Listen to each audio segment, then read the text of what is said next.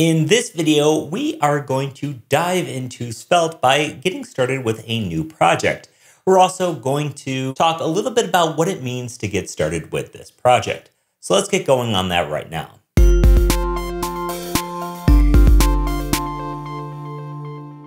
Okay, so to get started here, we're going to first want to install Svelte as a new project. Now, you might be used to things in the past as like create React app, where we can do just a create React app and get an app up and running.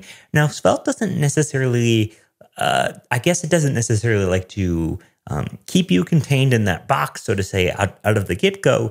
And it does make getting started not necessarily as smooth as create React app. There isn't just create Svelte app or something. There might be, but not within Svelte itself. That said, it is extremely easy, especially now that we have npx. Now, if you don't know, npx is an npm command that allows you to run a package command without having it installed.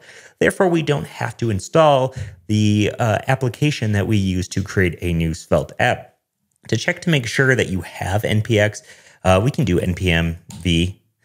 And I'm on 6.10. I have it. To be honest, I don't know what version it came in, but as long as you have something around here, you'll want to make sure that you do have Node.js installed. If you don't, this course is going to assume that you have a little bit of command line skills. It's also going to assume that you have Node installed because, like I said here, we're going to be using npm to install some things. Now, if you've done any sort of modern framework development, this is going to feel right at home. If you haven't, go ahead and just consult a basic video. You're also going to want to make sure you have your standard terminal commands down, just changing directories, that sort of thing. That said, we're not going to be doing anything too hardcore, but we are going to be using something called, I believe it's pronounced digit. I haven't heard anybody say this out loud before. Sometimes it's a thing. It's D-E-G-I-T. digit, I don't know, one of those, okay? So the way we want to get going is we can do npx, and then we're going to use digit or digit, whatever it is, maybe it's digit, and we're going to then pass in the svelte.js/template. Now, this is what this is doing is it's basically saying, hey, go get the Svelte template, which actually lives on GitHub. You can go check it out. Go get the Svelte.js template, and this is for creating a Svelte project. Now, the next property here is going to be the name of this project. Now, we're going to be making a quiz in this tutorial series, so we can just call this level up-quiz if you want. You can give it any sort of name. Just keep in mind it's lowercase, hyphenated, no spaces, hit enter. And this should go ahead and create a new Svelte project for you. So again, it's not just npx create React app. We have to do this digit Svelte.js thing. No worries there. But we have our new project. We should be able to change directories with cd into level up quiz. And from here, we can run npm install to install all of the packages we need to get this thing up and running. Fairly standard fare if you've done any sort of npm work. And lastly, we need to run npm run dev.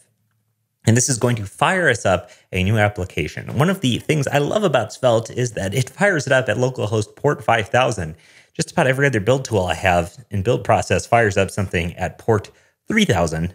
And 5,000 is a welcome change because it means I most likely won't be running anything at 5,000 when I start this up.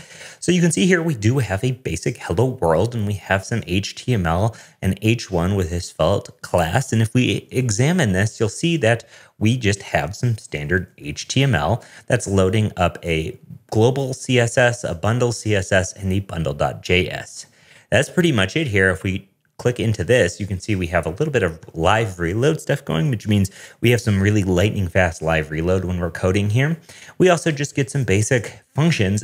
Notice how none of this stuff is, well, it is Svelte, but all of this stuff is not the platform itself, and so to say, but it's the code that we need to get a basic Svelte app running. Now, if this seems like a lot of JavaScript to just have a hello world, I totally get that. But at the end of the day, the amount of stuff we're going to be able to do with the amount of JavaScript that's output is going to be well worth it. So don't look at that and immediately think this thing's going to ship a ton of JavaScript. It's not. In fact, it's going to ship very little JavaScript, and we're going to get some code splitting and bundling and stuff like that going too. Okay, so this is our very basic hello world running on port 5,000, and we now have a Svelte app up and running. If you want to, you can also do this several other ways, but this one is the one that I prefer, and it gets you going really quickly with something called Rollup.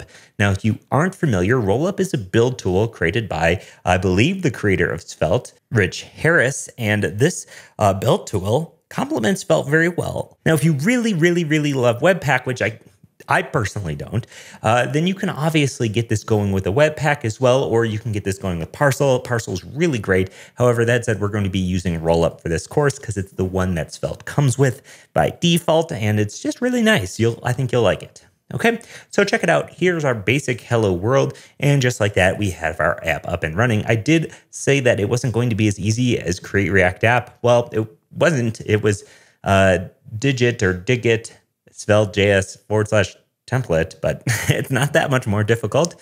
And as you can see here, with that all going, we have a live reload enabled, a public bundles JS, and our bundles are going to be building for us automatically. And in the next video, we're going to start to write some code and dive into what comes with Svelte, and we're going to talk a little bit about Svelte itself. So this is one of the reasons why I love modern application development. We didn't have to do anything to get this thing going, and sure enough, it's just saying hello world, but just wait until you see what it's going to be capable of, okay? So thank you so much for watching, and we'll see you in the next one as we dive into the code that comes with our initial template that we've created.